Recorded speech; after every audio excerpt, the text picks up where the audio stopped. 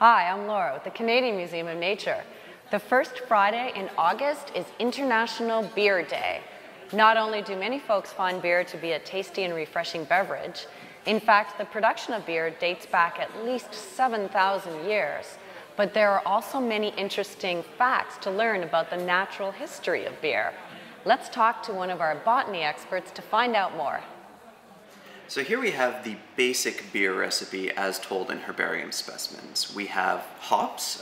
It's in the same family as marijuana, the Cannabaceae. And hops is what gives beer its really characteristic bitter flavor, but also acts as a natural antibacterial agent. It preserves beer, which is actually why a lot of brewing kept water safe during olden times. And of course we have barley. This is part of the malt that is traditionally used to serve as the starch source for yeast to convert to ethanol, which is of course what makes beer fun.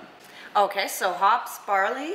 What's on this herbarium sheet? So this is actually a red algae harvested off Prince Edward Island. This is called Conjus crispus. Its common name is Irish moss. And this is actually used to clarify beer. Traditionally, isinglass, which is derived from fish, has been used to take sort of the impurities out of beer. This, of course, isn't suitable for vegetarians or vegans, but you can actually use this algae to clarify it, and therefore the beer is good for everyone. Okay, so plant-related links to beer, understandable. What do we have on this side of the table? A rock and a piece of whale? So with the craft brewing revolution, there have been myriad new flavorings for beer. Coffee porter, citrus-flavored wheat ale.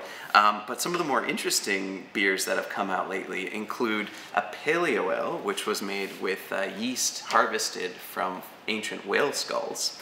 We've got a whale vertebra here for comparison. And there's even beer that's made by steaming it in crushed lunar meteorites. Now, this isn't a lunar meteorite, this is a nickel iron one from our collection, but that's a pretty out of this world beer, won't you think? Absolutely.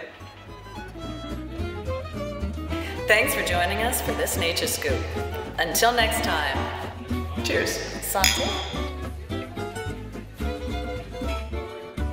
Needs more meteorite. Definitely.